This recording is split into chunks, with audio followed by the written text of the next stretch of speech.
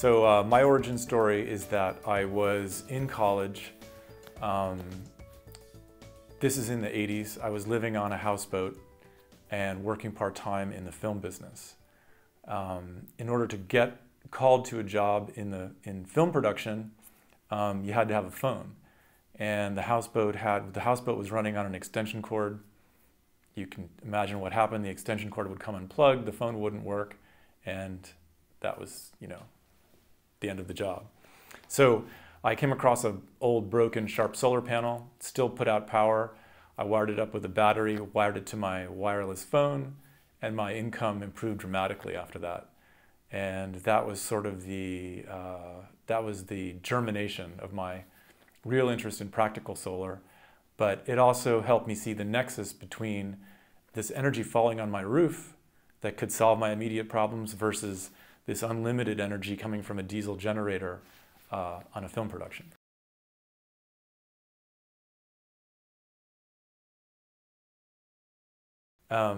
We handle all the typical permitting and construction documents, as well as any special civil or structural details for grid-tied solar, including communications and SCADA.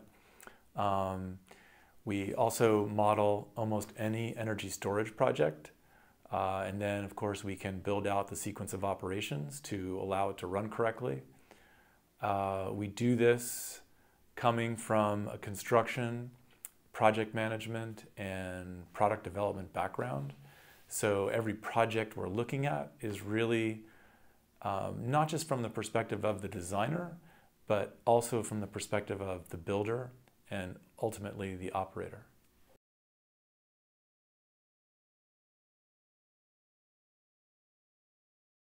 Responsiveness, that's exceeding expectations, being proactive with every question, and meeting or beating every deadline.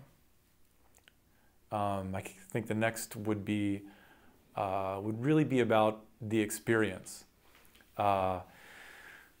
We've done projects from 90 degrees south to 61 degrees north using every type of module, inverter, and battery there is.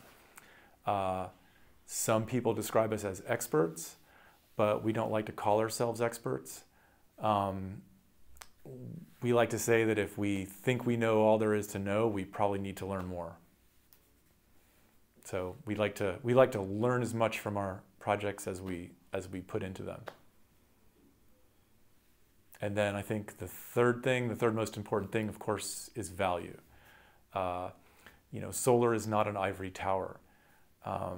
We try to bring those years of learning gained by the electrical and mechanical fields to bear on this industry. It's a rapidly maturing industry, but there shouldn't be any surprises in your design invoice.